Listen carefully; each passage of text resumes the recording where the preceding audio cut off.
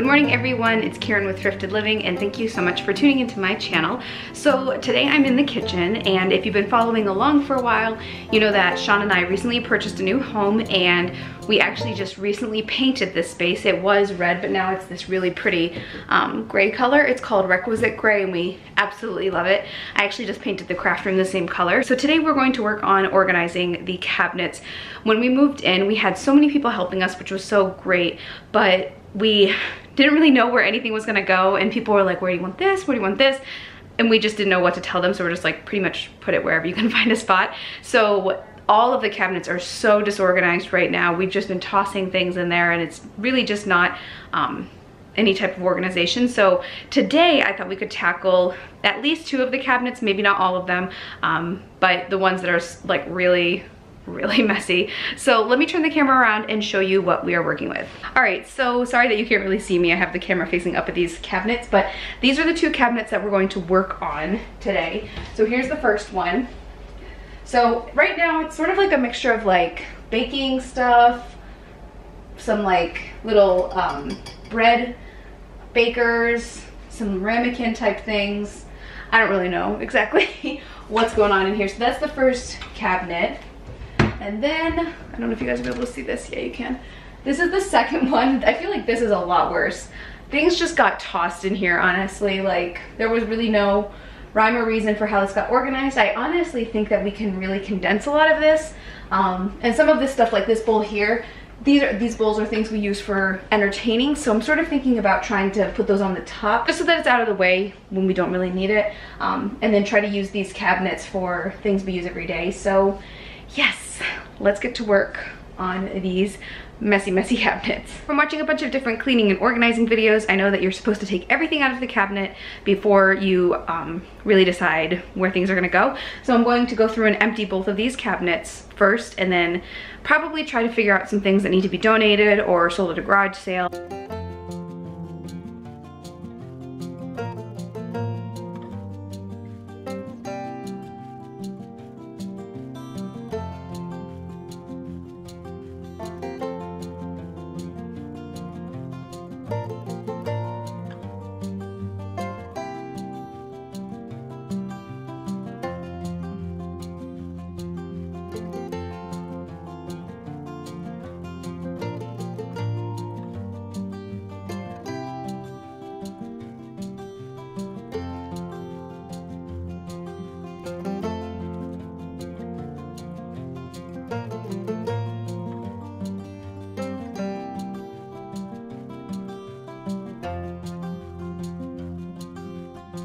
I should have been setting a timer for this because cleaning out both of these cabinets took less than 5 minutes. So yay, that's awesome.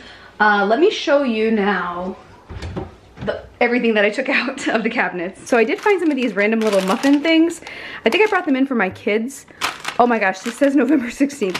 I think I brought these in for my kids and I had extra and I just brought them home and they just sort of were tossed up in that cupboard. I don't know why. So then we have some different servingware. All of this I would say is for, you know, parties and get-togethers, or, you know, just at dinner, like for rolls or something. We have this bagel cutter. And over here, some different glassware, salad spinner, some more servingware. As you can see, just a bunch of different random things. So I'm trying to figure out the best way to make this work. So I think the first thing we're going to do is put everything for parties and get-togethers maybe on that top shelf. I'm just trying to decide. I don't want to use up too much of these cabinets if I don't have to, so maybe some of this stuff could go upstairs. I don't know, because I do want to keep it out as well. So yeah, I'm thinking like pretty much trying to prioritize things on the top that aren't used very often, and then things that are used more frequently go down toward the bottom. So let's try to do that now. I think hopefully this won't take too long. And yes, I know I have a lot of bananas. I eat like 2 bananas a day. These ones, I don't know what happened. I think it's because I was out of school and I just didn't really use as much as I normally did. So those ones are gonna go in the freezer. These ones, some of them might be able to, and that's not all full of bananas. There's also some sweet potatoes and stuff in there. So, all right, let's get to work.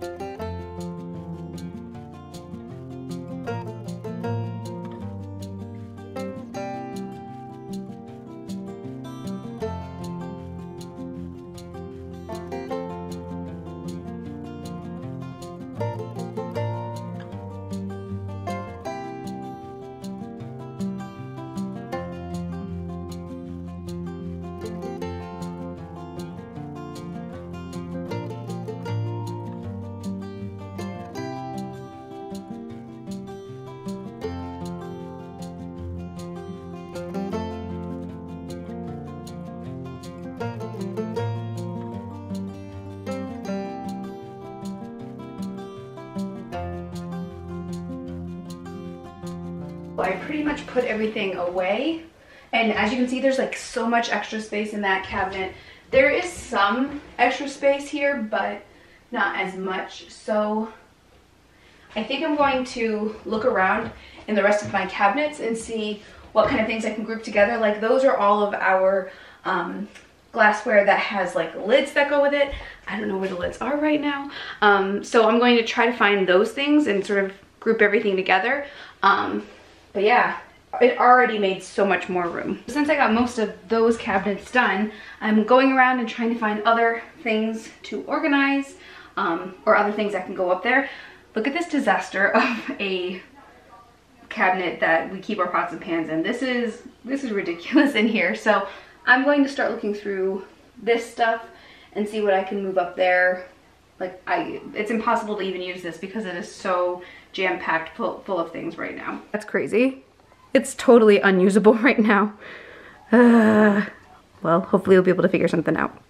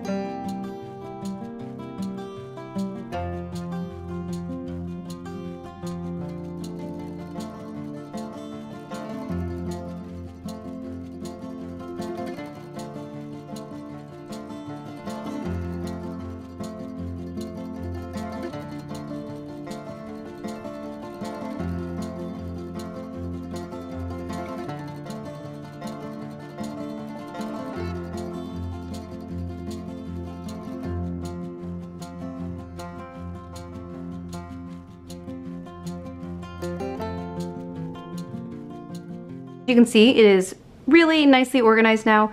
It took like maybe 5 minutes. I don't know if this is the, the main use of this thing right here, but I put some lids in here and I sort of stood them up.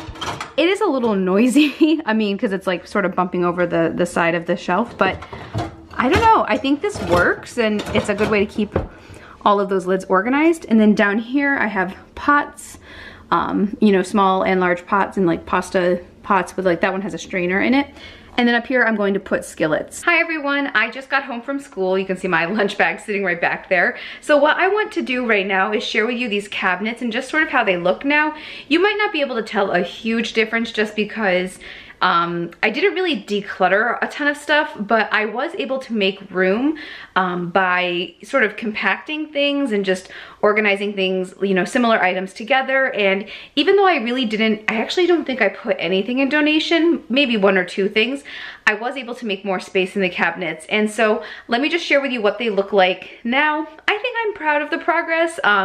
We're still trying to figure out where everything should go and just the best space for things, but let me just turn the camera around and share with you what these look like now. As I said, I didn't donate anything, I don't believe, maybe 1 or 2 pieces, but what I was able to do is sort of just bring things together that belong together and, sort of make a system in my head that works. So pretty much how this is organized is on the bottom, you will find things that I will reach for often. The second layer of the cabinet is more things that I would reach for just every once in a while. And then on the top, it's things that I would probably seldomly use. I will use them just, not as frequently. Then next to these cabinets, I have this cabinet over here. This cabinet's a little challenging just because it's right in the corner. It's a little more difficult to get to, but as you can see, this one has even less in it.